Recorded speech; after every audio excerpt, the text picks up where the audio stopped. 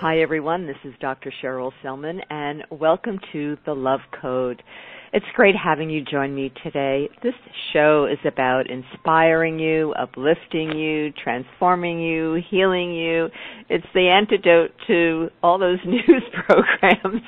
So I'm so glad you are joining me today because I have another inspirational guest and a message that will truly support you in expanding your consciousness and finding that peace inside yourself. I have a few announcements. There is a voicemail phone number that Progressive Radio Network has provided, and it is a way for you to communicate with me. So if you would like to leave a message about how you like the show, how you are doing, if you have been putting any of the practices that I share with you each week on the Love Code into action in your life, if you're experiencing results, if you have suggestions for a show, a topic, please feel free to leave a message. I will get back to you, and I'm going to give you the number right now. It's 862-800-6805. That's 862-800-6805. So I hope you will take a few minutes and leave a message there. I'd love to hear from you. And also, for people who may be listening for the first time, I have one other show I do on Progressive Radio Network called What Women Must Know, and that's every Thursday at 4 p.m. Eastern Time. And if you go to my website, drcherylselman.com, and opt in there, then I will send you both of my weekly programs directly to your inbox, so you don't have to miss any of the shows. You can listen to them when it's convenient. And my Facebook page is What Women Must Know. So if you like me there, I also post all of these shows. And that is a great way for you to be able to listen at your convenience but not miss any of these fantastic conversations. And one last thing I want to say, I am co-facilitating a very special program for women. And it is an 8-week program. I'm doing it in conjunction with the Tao Institute. And this is an amazing program for healing, not only understanding how we can heal our hormones, how we can rejuvenate our bodies, working with some of the most leading-edge information research that I have been investigating and using in my life, but also working with our soul. We're going to be working with the power of our spiritual connection, which underlies all of the imbalances and can correct those imbalances. So combining the knowledge about our hormones and rejuvenation and healing chronic illnesses with the spiritual component is going to be an extraordinary experience of real change and life transformation. So if you'd like more information about this online program that begins in April, just go to my website, drcherylselman.com, and I will have more information there and direct you to enroll if you would like to participate. It's going to have just a limited number of women involved in this course, so we can give a lot of personal attention. So there you go, wonderful experience. I'm very excited about this new evolution of my work. I hope you'll join me. Now, we're going to talk about another amazing evolution. We're going to be talking about silence in the age of noise with my very special guest today, Erling Kagge. So let me just tell you a little bit about Erling. He's an extraordinary man. He's an explorer, an art collector, publisher, and author. And Erling is the first person to have completed the 3 Poles Challenge on foot: the North Pole, the South Pole, and the summit of Mount Everest. He has written 6 previous books on exploration, philosophy, and art collecting, and runs Kagge Forlag, I hope I said that right, a publishing company based in Oslo where he lives. So he's an extraordinary adventurer on inner and outer worlds, and it's my pleasure to welcome Erling Kagge to the show today. Hello, Erling. Thank you, Lillian. Thank you for a very nice introduction. Well, I'm so looking forward to it. I have to tell my audience you are calling from Oslo, so it's great to have all these international guests on the show. You're such an interesting person. I want to start off by asking you, what was it in your life that fueled this fire to be not just an adventurer in life, but really take on extreme challenges? Where did that come from, Erling? Is that kind of your ancestral roots as a Viking? What's that about? I think we're all born explorers in the sense that when I look at my own kids when they were small, they wanted to climb before they could walk. They were wondering what was hidden behind the door in the house. So I think this is very much in our spirit from day one. So in that sense, I don't think you become an explorer. I think you're born an explorer. And that spirit never goes away. Of course, it's diminished through the years because parents, friends, kindergarten, school, all have expectations. And but still, I kept the spirit to a great degree. I'm born in Norway, so I'm used to the cold, I'm used to the snow, I'm used to skis. So I guess that's a reason for me walking to the North Pole, walking to the South Pole alone, and also climbing Everest. If I had been born in way further south where it's warm, I'd probably do something else. But still, I think I would be an explorer.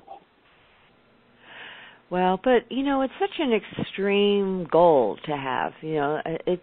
I agree. We're all explorers in our own way to a greater or lesser extent, and I really hope people ignite that passion to explore their lives and explore possibilities. I mean, I love traveling, and that's a way that I explore other cultures, other realities. I do inner explorations of other realities, but it's fascinating to talk to someone who really took on an extreme goal. I mean, not only did you go to the North Pole and the South Pole and to Mount Everest, but you did it on foot, and you, I believe, did it alone at times. Is that accurate?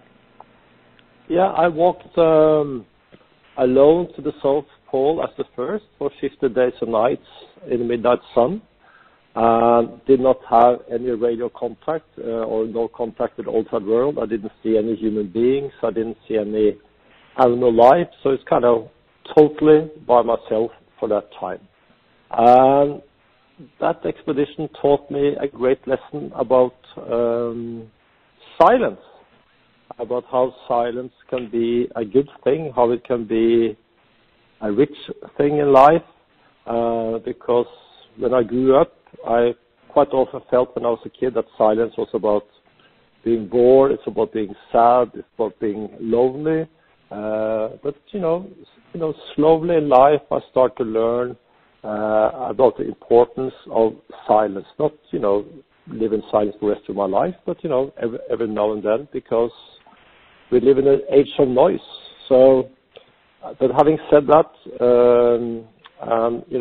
apropos what you just said, Lillian, I think, it's, of course, it's hardship. It's really tough going, walking to the South Pole or climbing Everest.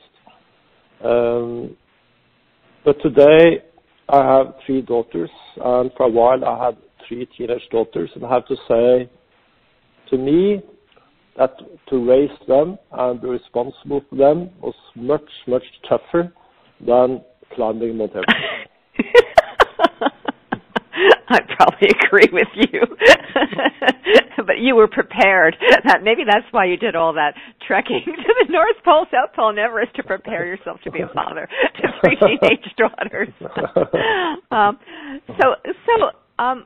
So you wrote this wonderful book called Silence in the Age of Noise from your trip to that solo trip to the South Pole.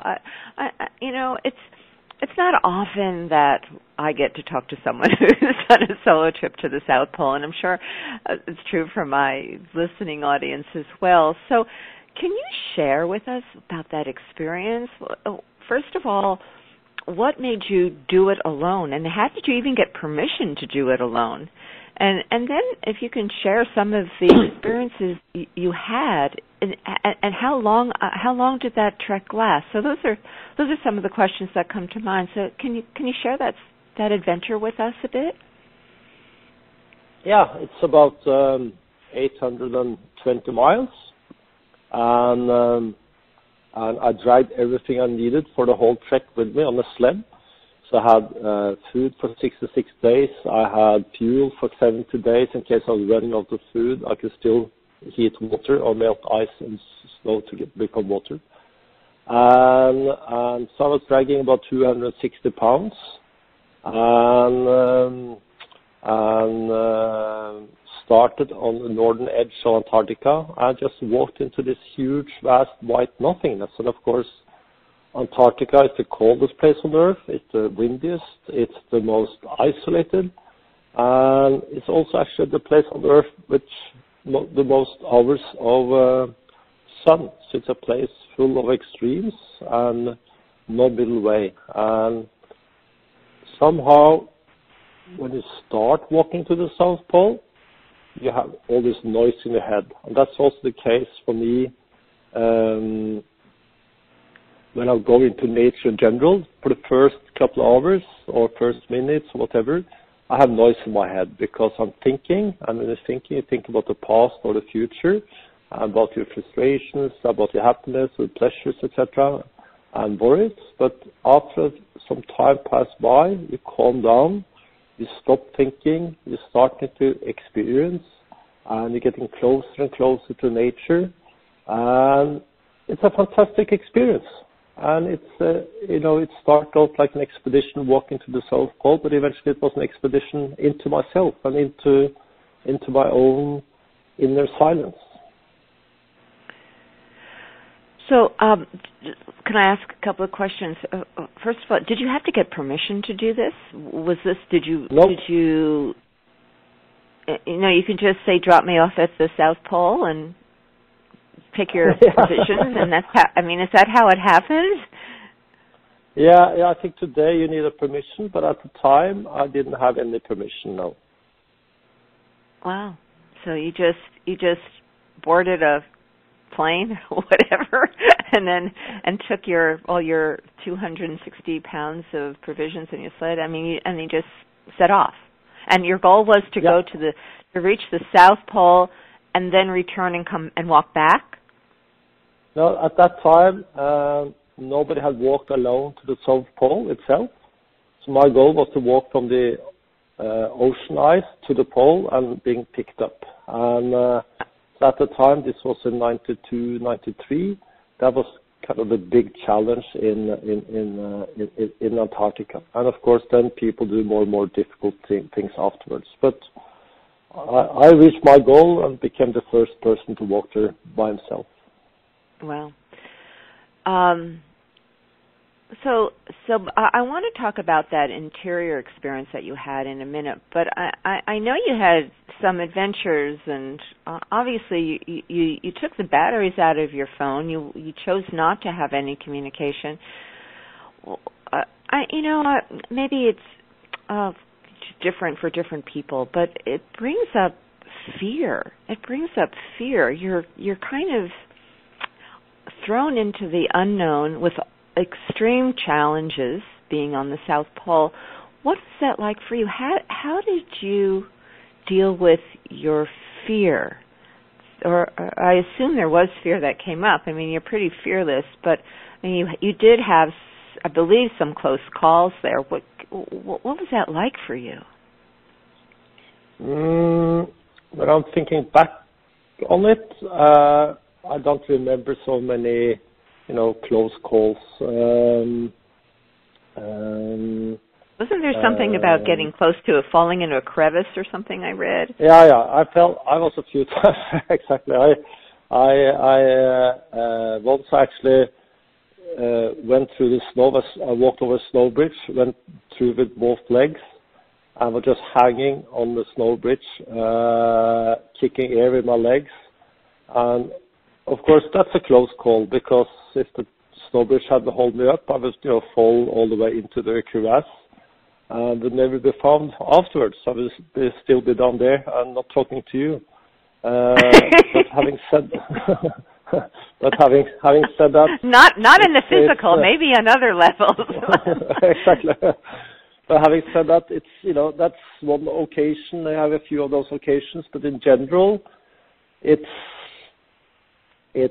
about putting one leg in front of the other enough times, and then you get to the pole. So it's technical-wise, it's quite simple, and it's just a matter about getting up in the morning, find a rhythm, try to enjoy life, and enjoy the silence surrounding you, the silence within.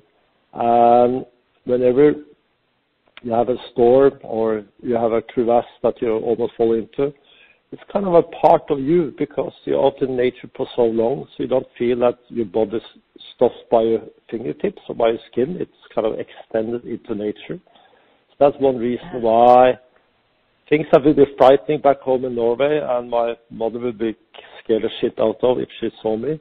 Doesn't feel that dangerous when Well. I mean, when you're doing that walking and you are in silence, there's a whole shift of consciousness that happens when you can enter into silence. And I'd like you to talk about that. What did you receive when you enter into silence, and how is that an important message for all of us? It is an important message, I think, for all of us, that we need silence to get to know ourselves. We need silence to enrich ourselves. And when I'm talking about silence, I'm thinking about silence as the opposite to noise. And noise, I'm thinking about all the distractions we have throughout the day, from our smartphones or from different devices, that we're always connected, always available, we're always disturbed, it's always some expectations we have, or others have expectations to us. This is what I think about as noise. While silence in itself is rich, it's a quality, it's something exclusive, luxurious, and silence is also key to unlock new ways of thinking. So that's why we need silence, and noise is about departing from ourselves. It's about running away from whom we are, while silence is very much about facing ourselves and get to know ourselves.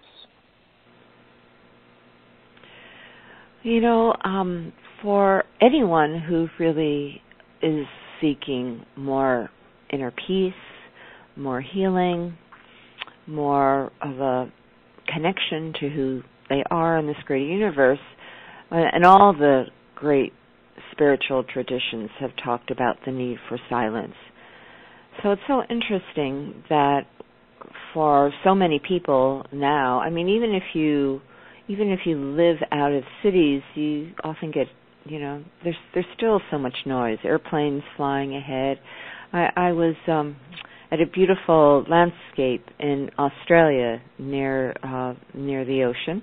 It's beautiful, and what they've done is put all of these huge wind generators on the hill, and they create so much noise.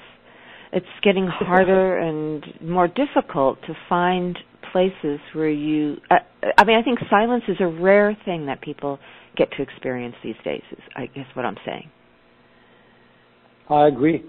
I have been traveling the world searching for silence, and I totally agree with you. It's really hard to find.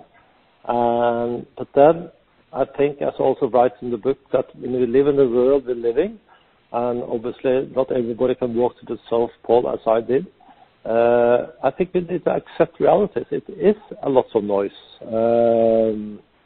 around us, and that's why we somehow have to create our own silence. and search for the silence within, because we can't wait for the silence to come to us. We have to find it ourselves. And what you will find then is your own South Pole. Yeah, it's a great metaphor. When you were walking in silence, and I know you're talking about getting so connected to the rhythms of life and to nature, did you have times of epiphanies, of spiritual experiences, of connecting to a sense of oneness while you were on this journey? Yes, I had. I'm not thinking about it, particularly like in a religious way or something. It could be that too, because, in the Bible it says that, first you have the storm, then you have the earthquake, then you have so and so. And God wasn't there, but eventually it became calm, quiet, peace, silence. And that's where God appeared. But for me, you go there and suddenly you start to find questions not to find answers to questions you hadn't asked yourself, because you just kind of walk, and then you have a break, and then some new ideas comes up to problems you hadn't really been thinking about.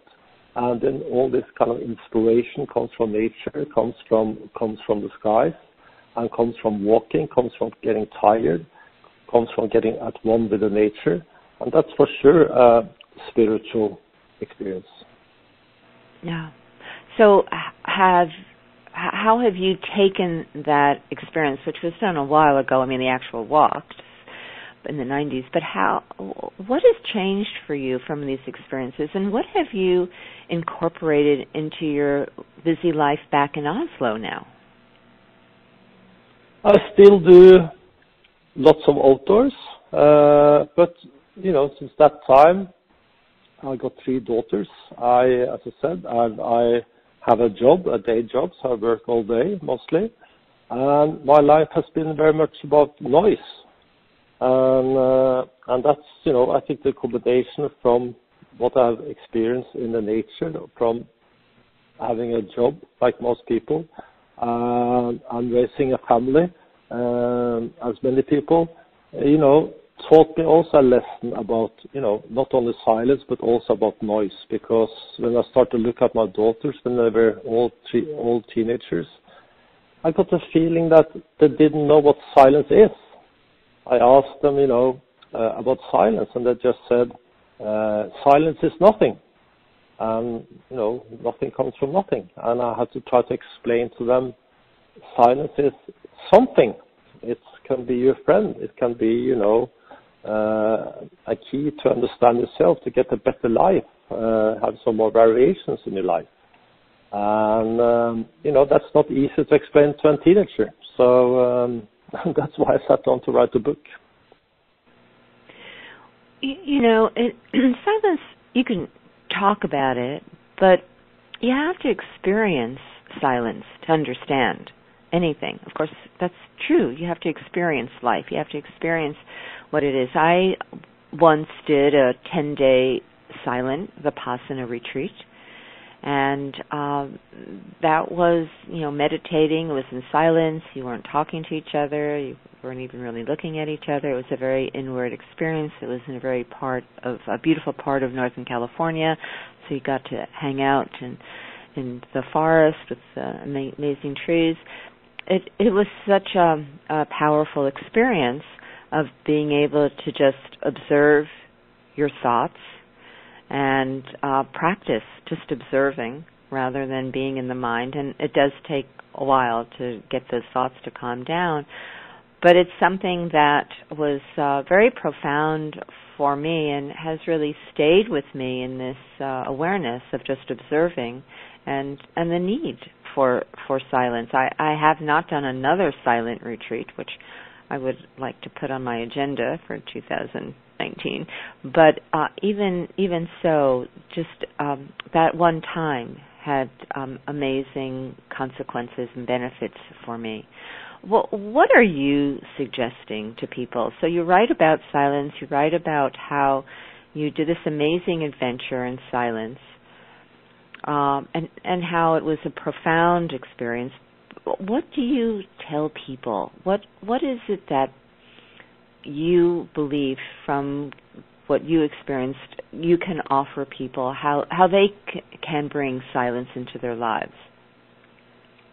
I think, to write a book, I first of all want people to be aware of silence, not to forget silence, and also, to say a few things about how silence can be a good thing, because obviously it can also be a negative thing in many people's lives, like 1 minute of silence and loneliness, etc. But I want to write about how it can be a really positive thing. And, also as I experienced walking to the South Pole, that your brain can actually be wider than the sky. But having said that, of course, in daily life, I try to write about how to find silence when you're having a walk, maybe in the forest, but also how you can find silence when it's lots of noise around you. So in a daily life, like this morning, I had a shower, and I found silence, having the water pouring over me. And then I made breakfast for my youngest daughter, had some inner silence. I can walk to my office, which is 35 minutes, so then I find some inner silence. But of course, when you walk, if you hold your phone in your hand and it's on, then you will have noise, or even if it's, the phone is quiet. So you need to leave the electronics a little bit far away or turn it off to find this silence. And then I have silence when I do the dishes after dinner, and I have silence when I go to bed in the evening, maybe for a few minutes, maybe for longer, because this silence I'm writing about is inside you and inside me at every moment. It's just waiting for you to listen to it. And this is why I believe meditation is really important as a way to begin to focus within and withdraw from distractions. Certainly when you have your eyes open, initially, especially if you're learning, when you have your eyes open, you really do get distracted. It's so easy to just, be aware of movement, sound, but closing the eyes and going within, following the breath, which is the simplest and most profound way to begin to enter into the silence, is a practice that I encourage everyone to do. I have all my patients and clients. I just believe that it's fundamental, that we cannot really achieve the full creative expression, the health, the vitality, the joy, opening our hearts, finding a greater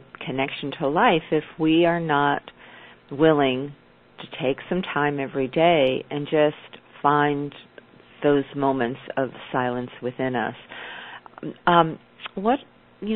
Is that what you are recommending for people as well? Maybe learn some sort of meditation where they can enter the silence? Yes, I'm a big believer in meditation and also, mindfulness and yoga. I think all that is, really great things to do. But for me, so I still do some meditation and I do self-hypnosis. I try to hypnotize myself for 20 minutes every day. But so many books that have been written about, how to experience silence through those techniques. And when I sat down to write, I want to write about, silence, that you don't need any particular circumstances. You don't need any techniques. You just need to calm down and listen to yourself. Yeah. I really want to make this point, so I'm going to ask this again for you, because I really want people who are listening to understand something really profound. And that, I mean, it's the message you have in your book, Silence in the Age of Noise. And I think it's worth emphasizing.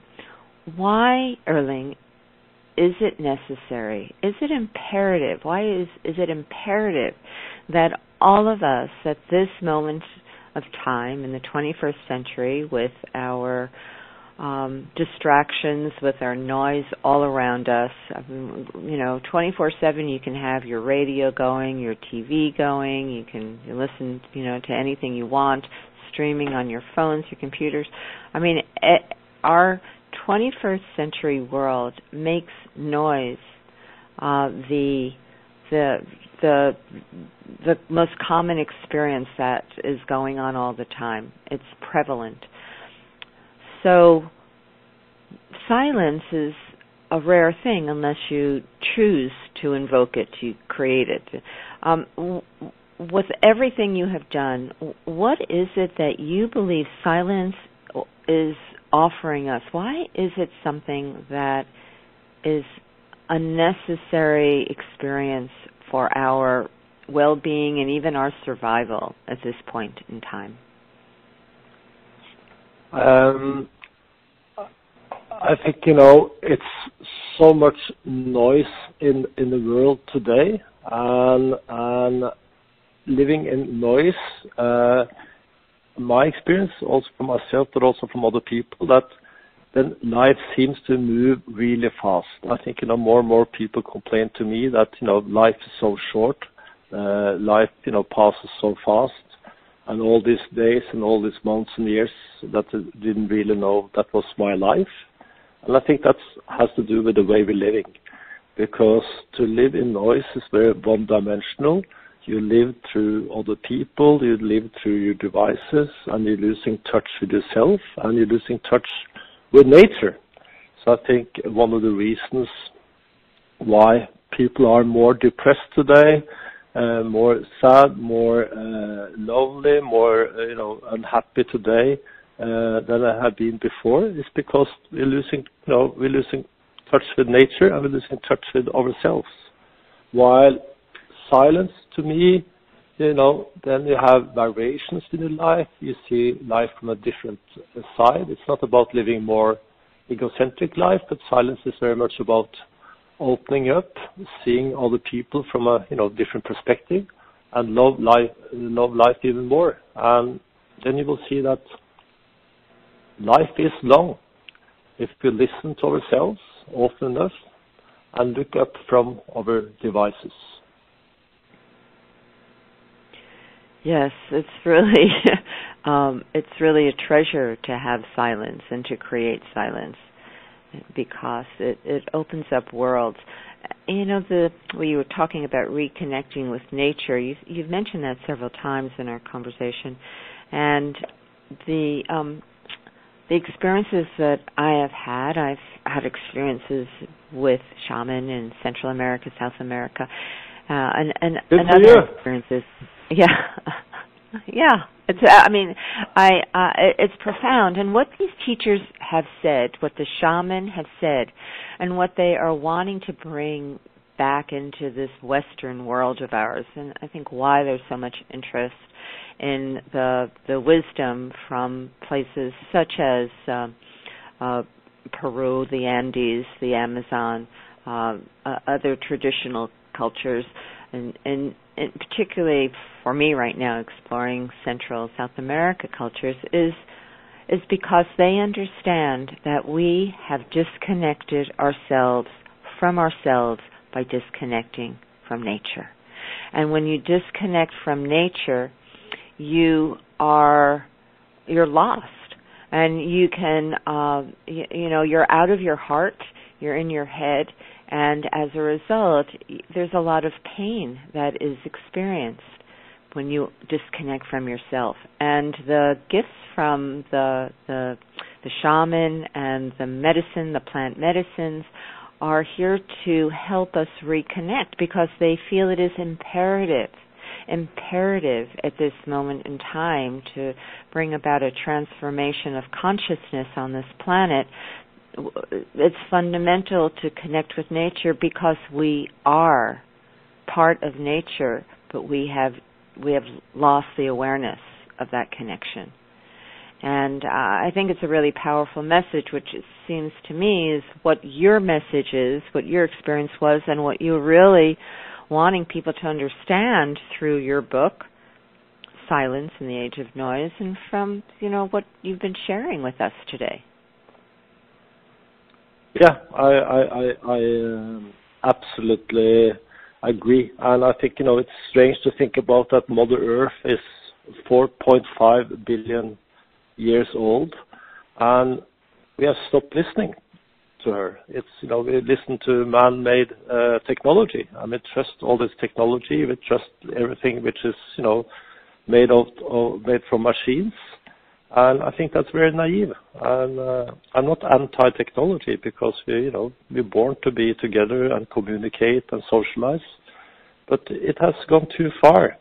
And so I agree with what you said. I think we should learn from Steve Jobs, the man who gave us the smartphone and made it possible for us to have stay connected all the time. And he strongly warned against what we're seeing today, like with his family. So he didn't let his kids play with the iPhone or iPad for more than a few hours every week, because he understood this has some good sides, but it also has some big downsides. Yeah, well, that message got lost along the way, didn't it? Yeah, exactly. Well, I'm not anti-capitalist either, but for sure, I think I forgot Jobs' message, because it doesn't make business sense. Yeah. I have been learning a lot from a man who I've interviewed on my other show, Dr. Jack Kruse. And he's a neurosurgeon. What I've learned from him, and what has transformed his life and helped him lose over 100 pounds and get healthy, and now he is embarking on sharing what he learned with other people to get healthy. And he's challenges a lot of the beliefs that we hold, and I always like people who are a bit of iconoclastic and heretics in their own way. But what he's saying is the most important thing we can do for getting our body back in balance, for really aligning again with our true self, is to get up every morning and watch the sunrise. And watch the sunrise, yeah, which we right? Because who watches the sunrise anymore? And he says that, and he has all this science to back it up. That when we watch the sunrise, there are certain frequencies that are emitted at that time of the day that activate through our eyes and through our skin all of the major circadian rhythms throughout the body. And it activates our entire endocrine system, starting with the hypothalamus, the key center that controls all the systems of the body. Everything gets turned on throughout the entire body when we are exposed to the frequencies at sunrise. And I have been getting up every morning for months now, since I've been introduced to Jack's work. I'm very fortunate. I have a balcony, and I can watch the sunrise from my balcony. It doesn't matter what the weather is, even if it's cloudy. Of course, the sun's still rising. We still get those frequencies. It totally transforms your life. It affects your mood. It affects your health. It allows your body to heal. It's so profound, and who knew?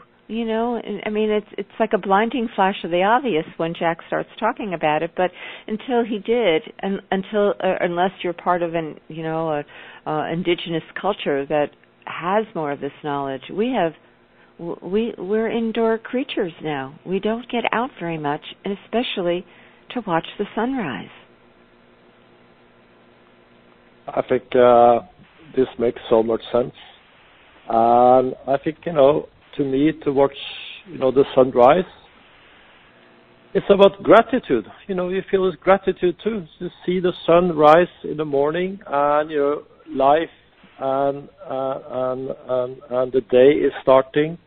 So it's a fantastic feeling, and people have been doing it for thousands of years, because of spiritual reasons and for personal reasons. To see the sunrise, it's beautiful, and sometimes the best things in life are for free, and to see the sunrise is for sure for free. Yeah, it's something we don't pay much attention to, but as I am learning what Jack Kruse has discovered and how it switches on all these key functions in the body, and when we are not exposed to the right frequencies, the ultraviolet and the infrared, and we get too much of what we call the blue light frequencies, because that's what our computers are, that's what our devices are, that's what our television is, which is the frequency midday, which we're exposed to at 9 o'clock at night. It has huge implications in our emotional, physical, and spiritual well-being. And ways that we can reconnect again. We reconnect, as you were saying, with nature, which you have to stop. You have to be present and put yourself outside more. Put yourself, in, a walk, whatever, or at least park far away in the parking lot. So you have to walk a bit to get to your destination. They're simple things, but they're very profound, and I love what you're saying about silence, because I obviously believe that part of our healing, or a great component of our healing, comes when we can be silent within ourselves. The body does heal when we can access silence. What do you say to people, Erling, who say, no, and I've heard this all the time, I try, I can't meditate, my mind is going, it doesn't work for me. What would you say to those people? Oh, Cheryl, I think, I travel the world also to urban areas, and my experience is that most people are underestimating themselves and the possibilities they have in life. Of course, a few are overestimating, but most are not. And also I think that comes to what you asked me, like, I don't need this, I don't have time for it, I'm not, good at it, I'm blah, blah, blah, blah, blah. But, I don't believe any of it, because what we're talking about today is so simple, and it's so easy to achieve. It's an advice, to search for your own silence, not for days and months and years, but every now and then. It's an advice that has survived for thousands of years. So I think any advice that lasts for more than 1,000 years, you should take really seriously. And I was just thinking, as you're saying that, so many of the great artists, the great scientists of all cultures have found their inspiration in silence. I mean, those great ideas came to them in their dreams, or while walking quietly in the woods, or when they had some silence. We can actually access solutions to the problems, get insight into our lives, make our lives work so much better when we establish a connection, which has to come from silence. Yeah, for sure. And I think in one way, what we're talking about today is something that most people actually know. So when I wrote my book, I was not to kind of tell people a lot of things they didn't know from before, but I want to just, tell an old story with new examples and different angles, and, try to influence people to have the willpower to search for this silence. Because I think, it doesn't make sense the way we are living today, that we are kind of living through our phones, living through our devices, and forgetting ourselves. It's it's counterintuitive. So I think you just need to be reminded about these huge possibilities in life that we all have. Yes, yeah, absolutely. So Erling, I'm wondering, what's your next adventure in addition to raising 3 teenage daughters? As I said, that's the toughest one. That's the fourth pole. No, it's Fourth pole. I like that. I'm writing a book on walking one step at a time. And to me, walking is also about silence. But the silence we have talked about today is a bit abstract, while walking is very concrete. So it's kind of the same book, but from a different angle. So I love walking, and I think to walk is some of the best things you can do. It's good for creativity. It's good for your mind. It's good for your health. And as Hippocrates wrote 2,000 years ago, it's also the best medicine. Yeah.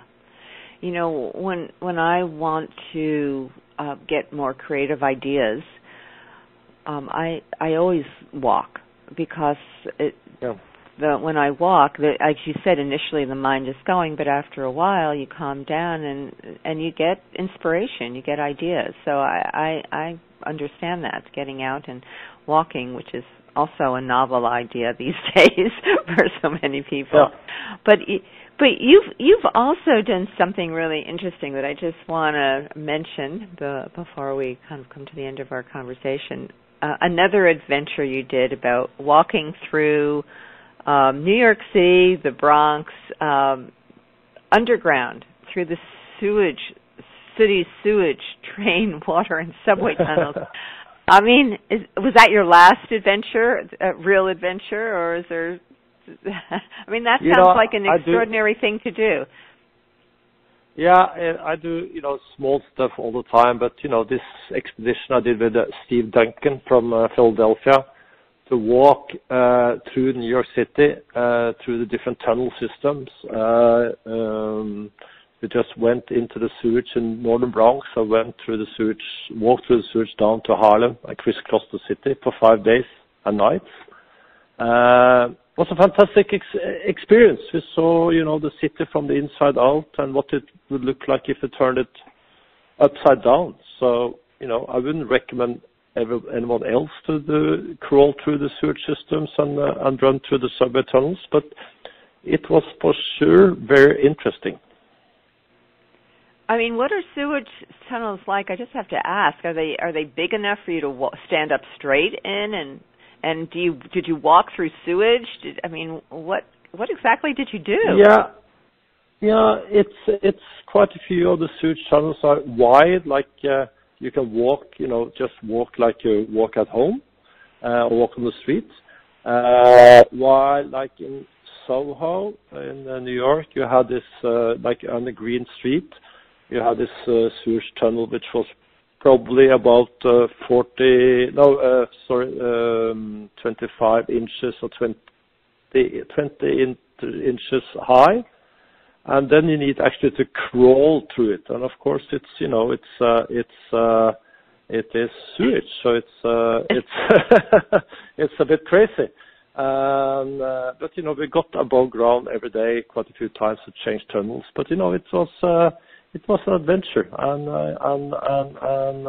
I'm not going to do it one more time, but I have to say it was great. We didn't find any silence in New York, because I think New York is very much about earning money, and to earn money makes lots of noise, but we still found some inner silence, some inner peace. Wow. So you went through all the sewage. Do you have like special gear on? When you're going through a sewage tunnel that's 20 inches wide, do you really want to know? Small.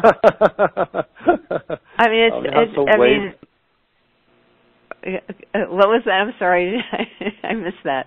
We had some waders on in the sewage, but of course, when we were laying down flat and crawling, you get soaked in shit. That's for sure. Oh my God! And then you had to. So then you had to come up above ground and wash off and all of that? Yeah, they don't have showers underground, do they? They don't have it underground, and they don't have it in the streets either on New York. And so no, we just kept on going. And you know, it sounds more crazy than it was actually. It's you know, we had quite a few people joined us every now and then, but this Steve Duncan, this urban explorer, and me, you know, we had a great trip. We're sleeping during the day. I didn't know him that well from before. Great friendship, and you know, it's interesting that, you know, people actually living under the streets of New York, and you know, get to know, you know, see some of those people. You know, it has its own kind of, you know, karma. Wow, absolutely. Are there actually people living underground in New York City? Yes, I think, you know, in many cities you will find people living underground. In New York in the 90s, it used to be a lot, and like in Manhattan in the West Side Tunnel, it used to be small communities. It's a great movie made called Dark Days about it. Today it's much less, but they still have some hardcore people living there, yes. Yeah, how interesting. So you got to encounter them and meet them and learn a little bit about their lives. Yeah, which of course are brutal, and that's a you know, good reminder. Yeah, so, you know, all of a sudden they're there, and here they are. These adventurers are trekking through. Exactly. Well, you never know who's going to show up, do you? Exactly. Before you have peace.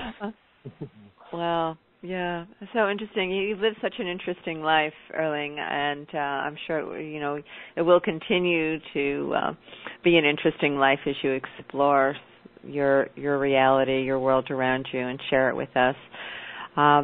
You know, I appreciate your time today and appreciate your words of wisdom and all that you've been doing. I look forward to your next book on walking. I just have to ask you one more question before we kind of complete our conversation today. What do your daughters think about you? Or is this like normal? This is what dads do, or they kind of, you know, scratch their heads?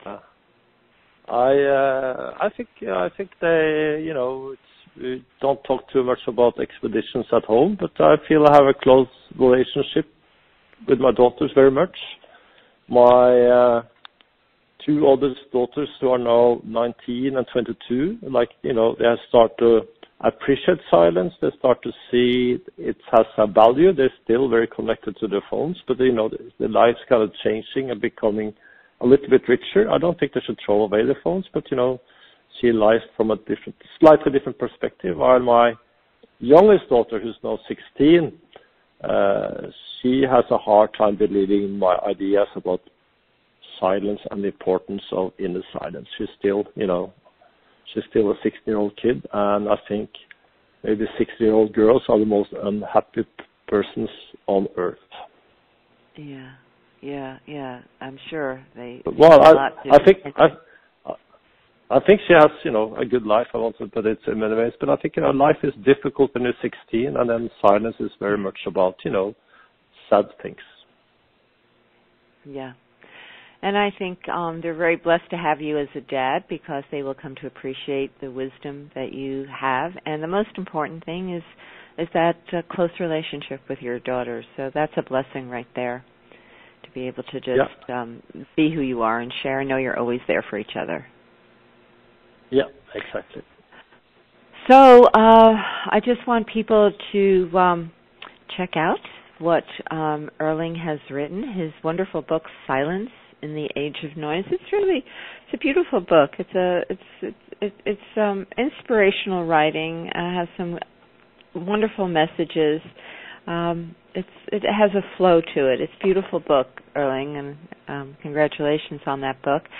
And if people want to know more about Erling's work, best thing is to go to his Facebook page, which is Erling, and I'm going to spell his name Erling, and his surname Kagge is Kagge. So Erling Kagge, and learn more about what this adventure is up to next. And Erling, I want to thank you again for being with us. Evening time in Oslo, so thank you for taking this time to be with us. It's been a pleasure and quite an opportunity for all of us to reflect and think more about the importance of silence in our lives. Thank you for inviting. It's been my pleasure, and to all of you listening, thank you. And do take some moments of silence in your life this week. See what happens when you do that. And until next week, I wish you peace, love, and harmony. Bye for now. Join hearts and souls.